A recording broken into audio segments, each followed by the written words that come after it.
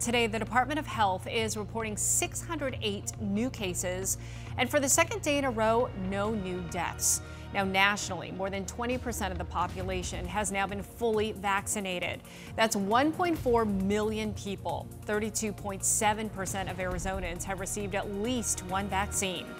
A new COVID-19 vaccine site has opened up in the East Valley as the state announced they've delivered more than 1 million shots at state-run sites.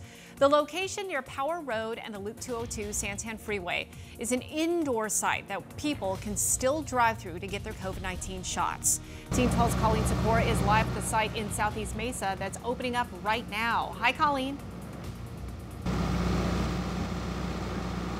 Yeah, hey Tram, they're just starting to administer the first shots of the vaccine at this indoor drive-through vaccination site.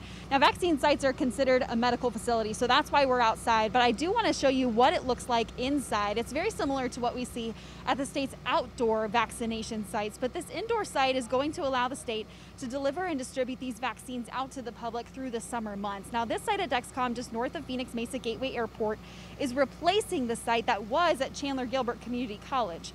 Dr. Kara Chris, director of the State Health Department, was on hand to open the site as they announced they've delivered more than 1 million vaccines at state-run sites.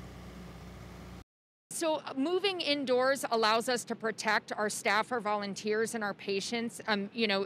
It gets hot out here in Arizona. So we want to make sure that the people are obviously the most important thing, and we want to make sure that they are safe.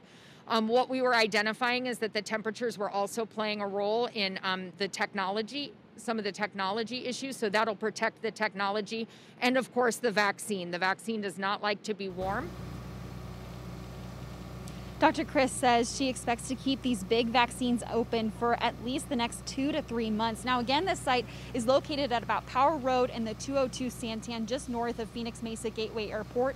Appointments for this site are booked through the state's website. We have information on how to register and book your appointment at 12news.com and in the 12 News app. We're in Mesa. Colleen Sikora, 12 News.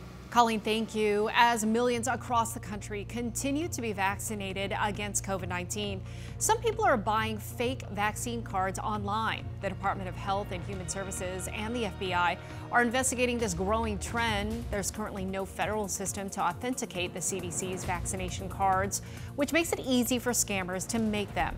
Experts say a digital verification or a QR code might roll out eventually.